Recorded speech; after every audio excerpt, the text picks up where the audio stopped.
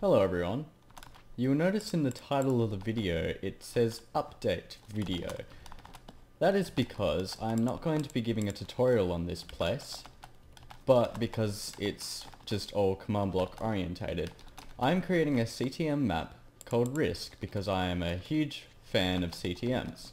So this might be a very long video depending on what's going on, but I'm just going to give you a run through of my progress so far. So, I actually have not touched this for about 3 months, so you have to bear with me if I'm a bit rusty on my own knowledge of this place. But I just want to go through some of the basic mechanics with you first. First of all, this is the spawn.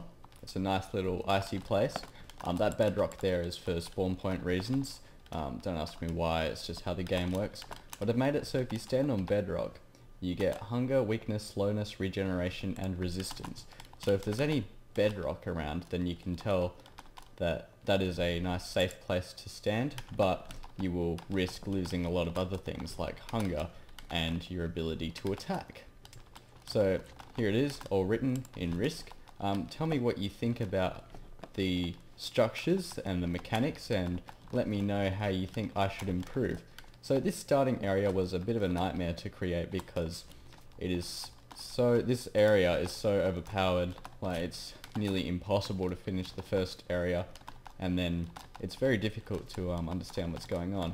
But if you are unfamiliar with a CTM it's where you have to collect every type of wool in the game, and you're not allowed to craft it right here, and you're not allowed to cheat. You're not allowed to go up there either, but I'm going to create a command block module which will stop players from doing that anyhow, because that just allows them to transport themselves from different places. So CTMs are generally quite challenging. Collecting all the wool is a bit more complicated, and I will explain how CTMs work throughout the video. But here is our starting area. For food, the only renewable source of food you have to begin with is carrots. And here is your farm plot here, and you have a little bit of wood but not too much. So you have to be really conservative. It is possible to technically lose the game at this point if you run out of wood, because if you run out of trees and saplings and such, then the game is pretty much over for you. So here I've got some basic gear, enough to make some leather things and some unbreaking stone swords. And this is where the command blocks are, by the way. I will put these somewhere else and seal it all up with bedrock, but here they are so far. Now most of these are just doing things like replacing my spawn eggs with mob spawners because I'm lazy.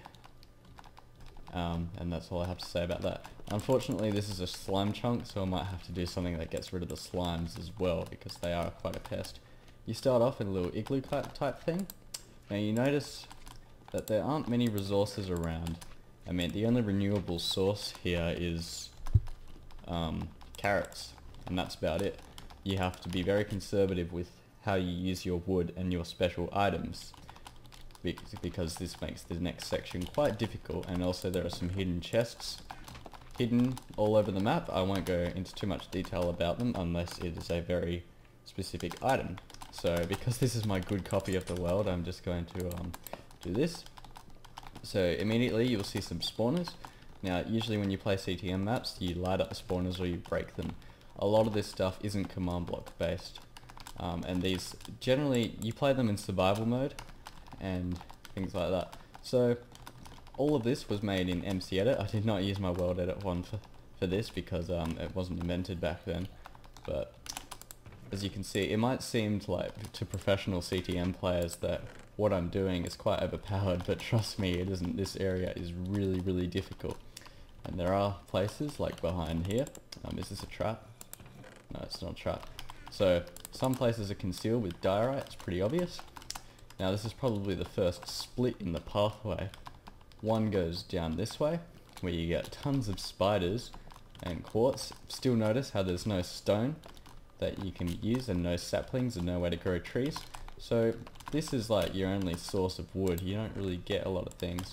Okay, so you get some grass so you can make some seeds, if you are lucky. Let's move on this way. Now this chest here, I'm going to go into game mode 3 for it, because if you actually open the chest in game mode 1, because this isn't real snow, it will update and disappear and you will fall into this hole. you'll have a mini heart attack, but I decided to be nice and just put a little bit of water there because the real struggle is getting out of this place. It's a lot harder than it looks. Let's go back into game mode 1, so mob spawn. So you notice there haven't been any custom mobs lately, I've just left mobs as is. So yeah, here are some zombies. A nice little lookout here, surprise spawner. I don't want to spoil too much, but I've already gone off to a bad start as far as spoiling goes. There's this very large area which you can approach this in many different ways. Because this is survival mode, you can pretty much do anything. If you wanted to create a pillar from here to here, you can do that. But I might have foreseen that you might do these things, so I could build contraptions that will go against players' strategies, and you will see that in the future as well. I've also got this spruce wood here, so you can make more tools if need be, if you get to this point. I do hide chests everywhere. Don't want to spoil too much though, as I said. Now, it's not until here that you actually find our first custom mob, the white skeleton. Now these guys, they don't really do anything except drop really weak iron swords, but they can be combined into more strong iron swords, so you have an infinite supply of iron swords so long as you leave one of these spawners here, and then you can make a farm out of it. So let's keep moving. This is a nice little narrow area. Actually, I might talk about the design for this first part. Because this is going to be a very long video, as you can probably tell. So this part usually spawns are very nice and open for two reasons. Firstly, so you can always spawn here, and secondly, it's because it just gives away the grand scale of this place. So you go through this area and you don't really get much loot here, but this is more of an introductory area. I've added this in just for a bit of interest. I've added multiple pathways, but not too many, because I don't really want the player to get lost. So the reason why I hid this chest behind the diorite is to get the player used to exploring. Also up here, there's a chest here, but it says never climb waterfalls because they're useless, because I don't really want the player to be spending a lot of time just climbing waterfalls all the time and random decorations. So there's always that as well, because if you're inclined to always look up there for loot, then I've got that warning up there saying don't do it, it's pointless, and I might actually add another one at the spawn. So this place right here, added in for no reason except for the trap down the bottom, a little bit of difficulty, and a little bit of wood and extra loot. And obviously it's also the first place where you can actually get a renewable source of wheat. I believe that you can get potatoes? No, not yet. So you can't actually get potatoes at this point, so your only two sources of food are bread and carrots. Very weak, so you have to be very, very careful. Now I'll put this here so you can get a sense of where you are, and also so the cave spiders can come and bite you on the bum, so you need to be really alert in this game. It's called Risk though, and you will be taking a lot of risks when you do these things, like decisions where you don't really know where the end is. So here, I added in lots of wood, so the player can actually have a better supply of wood. This is quite a difficult area. It's full of various spawners. You can see that I'm spoiling more things. I'm not going to look in there for you though.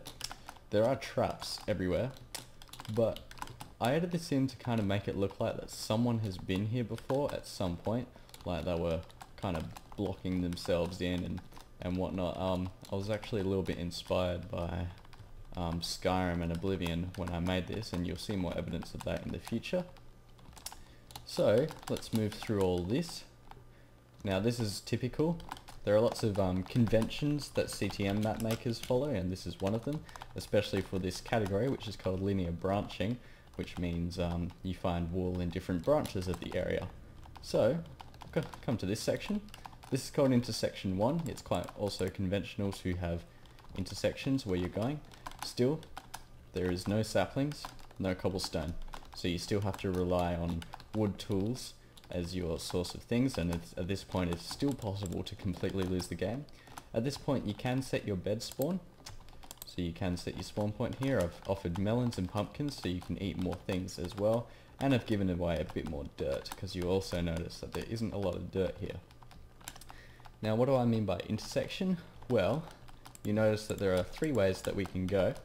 Each way will lead to a different colour wool, and usually you do it in the order of left, forwards and then right, because the right path will lead you to the next intersection, typically. So I've named this one, this area, the Snow Palace. Now I think I put a trap here, but I can't remember. Oh, I've also blocked it off with glass, each intersection, just to create a sense of separation.